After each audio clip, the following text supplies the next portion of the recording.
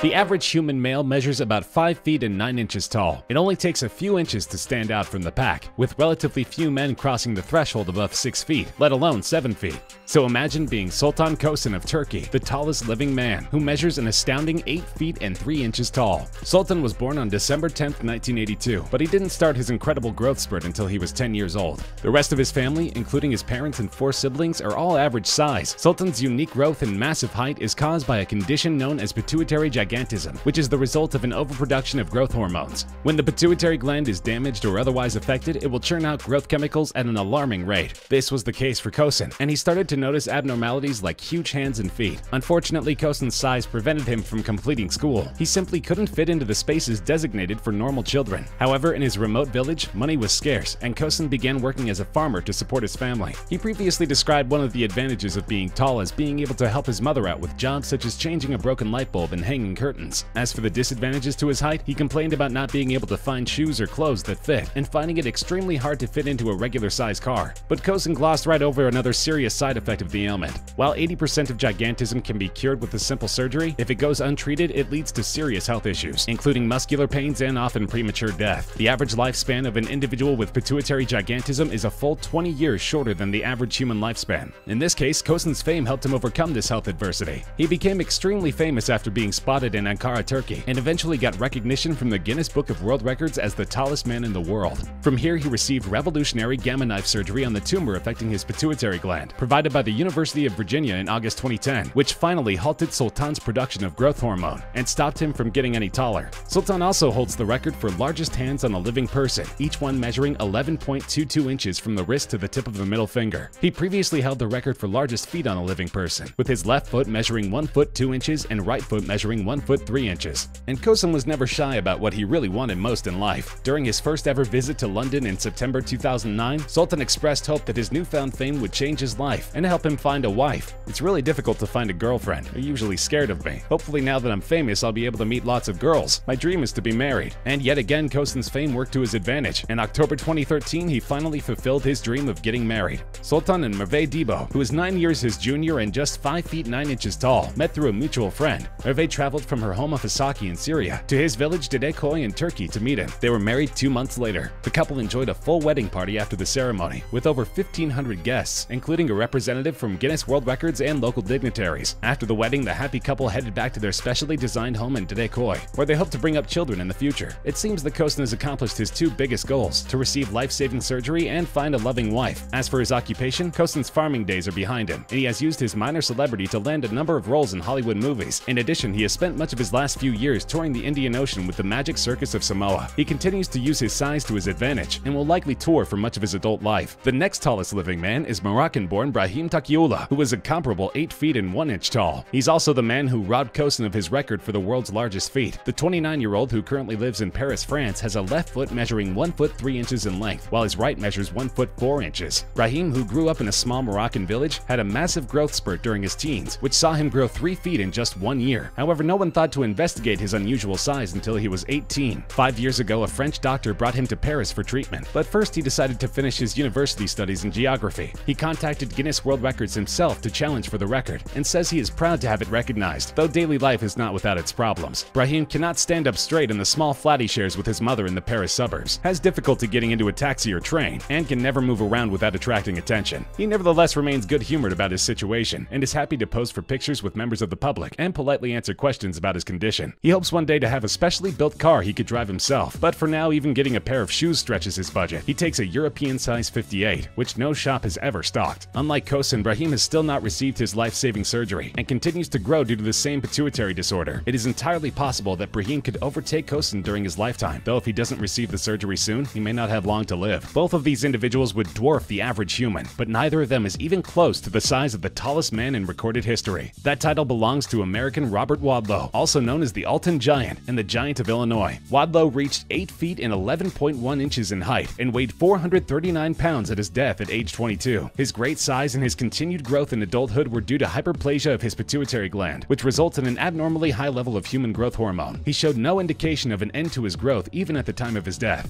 Wadlow was born in Alton, Illinois on February 22, 1918, to Harold Franklin and Addie Mae Wadlow, and was the oldest of 5 children. He was taller than his father by the age of 8, and in elementary elementary school, they had to make a special desk for him due to his size. By the time he had graduated from Alton High School in 1936, he was 8'4". After graduating, he enrolled in Shurtleff College with the intention of studying law. Tragically, Wadlow passed away at the age of 22. This is not uncommon for individuals with gigantism, especially before the advent of modern medical technology. Early on, Wadlow's size began to take its toll. He required leg braces to walk and had little feeling in his legs and feet. Despite these difficulties, he never used a wheelchair. But much like Sultan Kosen, Wadlow realized that his height was also a gift and a potential occupation. Wadlow became a celebrity after his 1936 U.S. tour with the Ringling Brothers Circus. He appeared with Ringling Brothers at Madison Square Garden and the Boston Garden in the center ring, never in the sideshow. During his appearances, he was dressed in his normal clothes and refused the circus request to wear a top hat and tails. In 1938, he did a promotional tour with the International Shoe Company. They provided him his shoes free of charge. Examples of the shoes still exist in several locations throughout the U.S., including Snyder's Shoe Store of Ludington and Manistee, Michigan, and the Alton Museum of History and Art.